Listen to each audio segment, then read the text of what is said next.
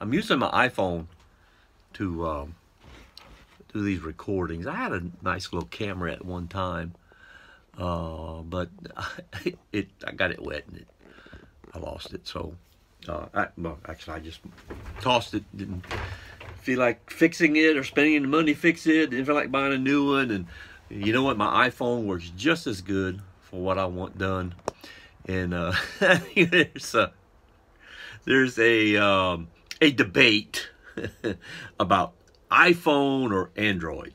Well, I'm an Apple person, which leads me to a whole nother story. You say once you go Mac, you never go back. Windows and me just do not get along. I started out with a Windows computer, an old Windows, one of the old ones. Coming in a little bit closer here. An old IBM, really slow, super slow computer. Now I've got me a Mac Pro. It's a 2012. I just got it. I don't buy new. You know, let somebody else go through the troubles of breaking them in or getting them figured out, get all the bugs worked out. So I got me a 2012 Mac Pro. It's a desktop. Laptops just don't do it for me. My wife's got a laptop, and I use it every now and then. But yeah. So before I get on my computer story, just wanted to kind of show you what I'm doing. I'm starting to get down to the nitty gritty, getting this thing nice and sweet and smooth. So I'm using a combination of a lot of my different tools. You saw my gouges. I'm using some chisels every now and then. It just depends on what's called for. I've even got a lot of the smoothness using these razor blades. You can get them anywhere. They're carpet blades, I guess.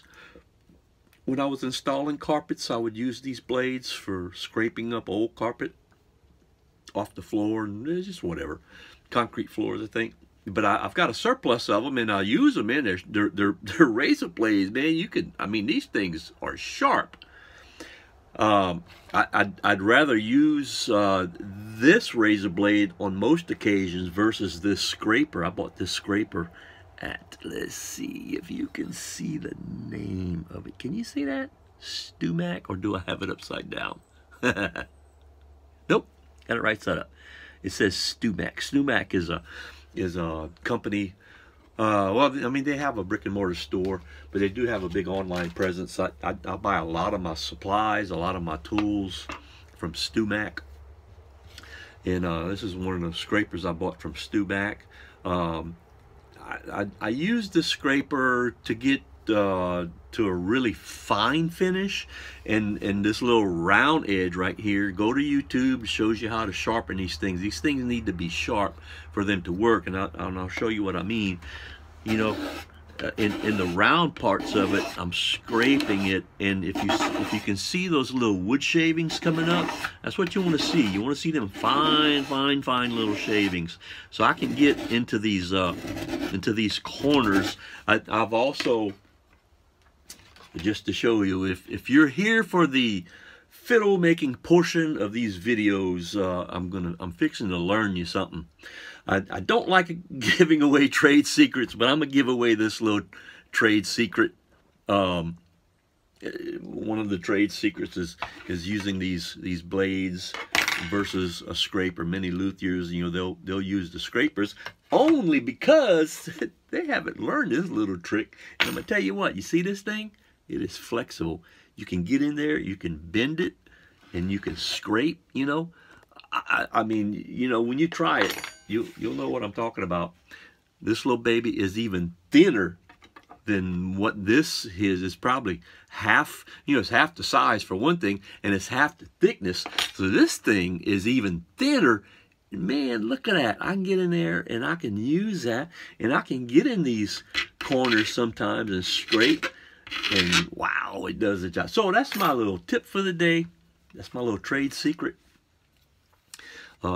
And I also like using in conjunction. So I use all kinds of different things to scrape. And you know, I never, when I got into acoustic guitars, building acoustic guitars, I didn't really know nothing about scraping wood. I didn't know that there was such a thing.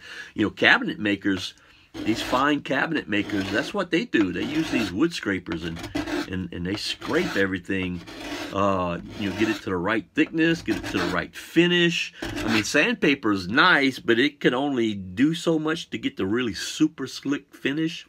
That's the secret. And then when you go back and put like a urethane or lacquer or whatever, wow, you know, woodworking, man. I love woodworking.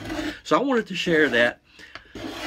My phone kind of spazzed out for a second. I thought I rambled on for 10 minutes and realized I wasn't even recording. I hit the record button, but it wasn't recording. I am making sure it's recording now because I see it counting down, or counting up, like I'm at 5 minutes here for this one. Again, I'm rambling on. So let me stop. I'm gonna scrape some more. But look, man, compared to what it was a while ago, boy, she's really starting to look. I got a little bit more work to do in here, a little bit more work to do down there, but all right here, man, it's all like nice and slick, and it's not gonna be too much further. You know, we're gonna flip it over and we're gonna start carving out the backside. I'll show you how that's done. But you know, I'm gonna build me a little tool that I saw online to make sure that this thing is pretty much perfectly symmetrical as possible. And I'll show you how that's done. All right, I'm out. Good morning, Louisiana. You remember the famous catchphrase Robin Williams, you know, Robin Williams made famous in that movie Good Morning Vietnam. I'd never watched it. Funny guy. But yeah, good morning, Louisiana. Anyway, here we go. Look what I've got. Man, this thing is looking really nice. Give you a better idea. I've got just a couple more things to do to make sure it's symmetrical. I got like a little tool to make that's going to help me with that. But before I get into that, there's no reason why, I don't see no reason why that I can't start installing my purfling. Really, it's thin strips of wood, and so what's going to happen is I'm going to cut me a groove about 4 millimeters in from the edge. Cut me a little tiny groove that, you know, a little single strand's going to fit in. It's mostly a little decoration. It makes it look nice. And so it's going to look nice. It's going to stand out. It's going to really stand out against the dark brown. You can't. I mean, you can almost see it now, but you'll see when I get finished with it. I'll show you. So I'm gonna do all that, but I'm gonna do things a little bit differently. Doing some videos. Matter of fact, I even had to delete them because they were. I mean, I had some stories in there, and I'm gonna keep the stories, and I'm gonna tell them at a later date. Try not to ramble on, but I'm gonna do the Cajun word of the day first. A lot of times you might be coming, you know, just for the word of the day, and you can skip all the other stuff, and that's fine too. I got some good stories to tell, but Cajun word of the day is a bonhomme. You know what bonhomme is, or what a bonhomme is, or isn't? Bonhomme might be another one of them. Might be another one of them made-up words. I'm not sure, but I mean, you know, I've heard it all my life. Bonhomme. It might be a Thibodeau thing. I don't know. Anyway, to give credit where credit is due.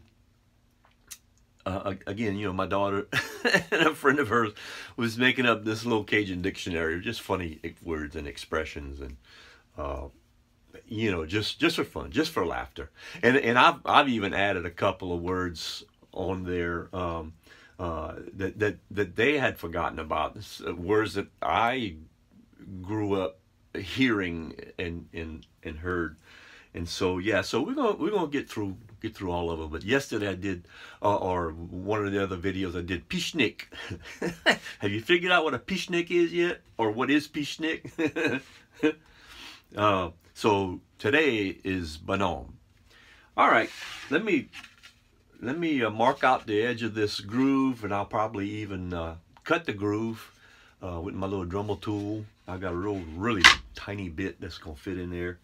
I want to work on that today, get that done, and then afterwards we're gonna flip it over, and we're gonna go start shallowing out this. And so I'm watching videos that I've been learning from, in addition to reading and looking online and all this other stuff, yada yada yada, blah blah blah. Anyway, so I'm still kind of learning the process. This is a learning process for me too.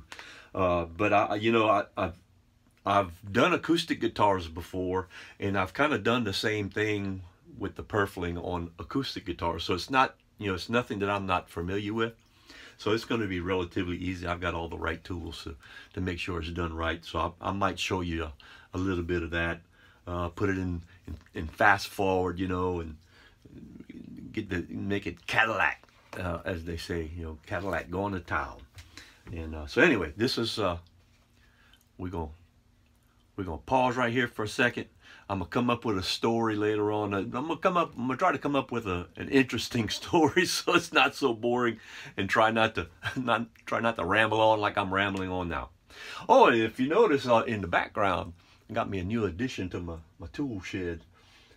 Here, I saw this online.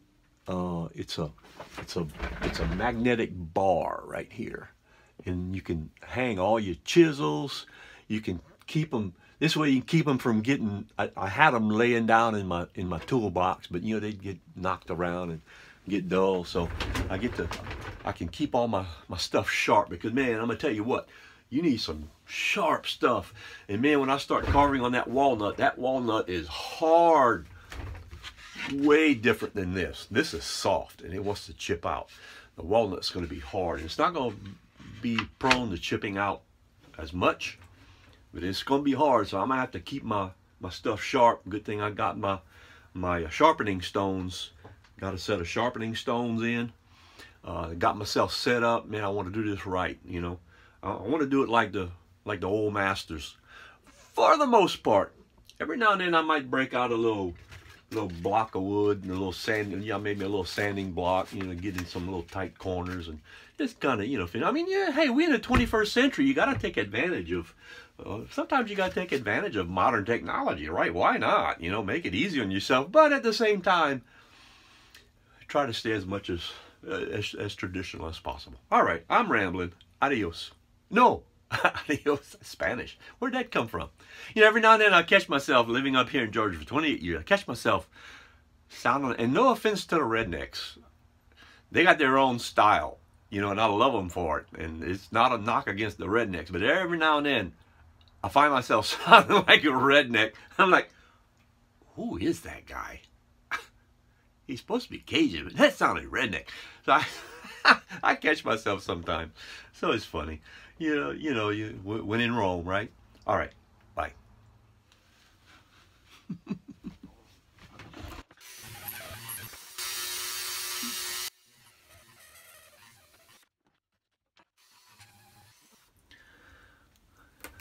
So I made a couple of little boo-boos. Nothing I can't recover from, though. Right there. I wonder if you see, I kind of went a little bit too deep.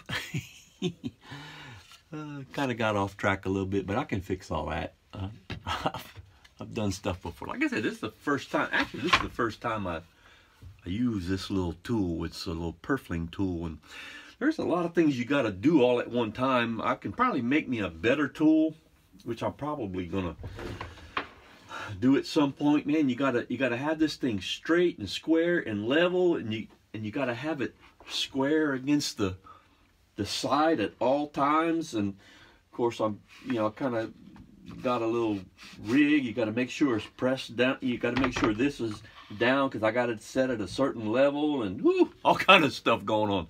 Anyway, we're gonna keep trying.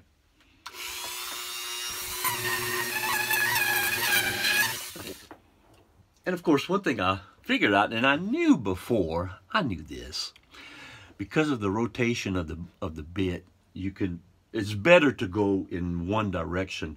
If you notice, I was going this direction, and I got all kind of little wiggly woggly little things. But man, when I went this direction, nice and straight and pure, and that's what you want. All right, you live and you learn. Anyway, this is my fiddle, and I'm allowed to make mistakes, but it's a learning process, and I'm figuring out all the time how to make it better. So just bear with me. We're gonna get it right. I am kind of a perfectionist. I like things done just right. All right, continuing on.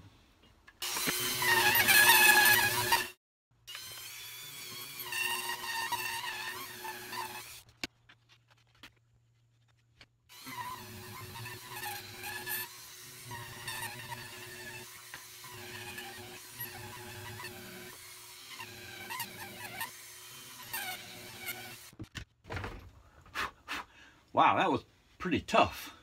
Haven't really ever used that little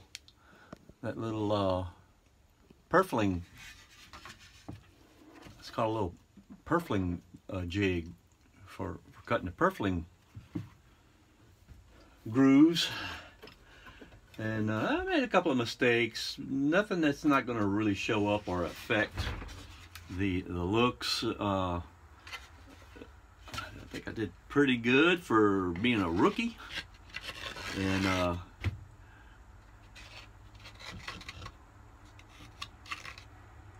yeah, I think it's gonna work out. I probably should have done the back plate first, purfling, but I don't have the back plate even ready yet. I'll show you. It's still in the same condition as what you may have seen it earlier. I got a lot of carving to do on it. So we'll get to that one eventually. But anyway, now I'm ready to start setting this purfling in, glue it in, and I'll show you how it's done. Let me get set up, and I'll be back. And I'm gonna find us a good story to talk about. So give me a second.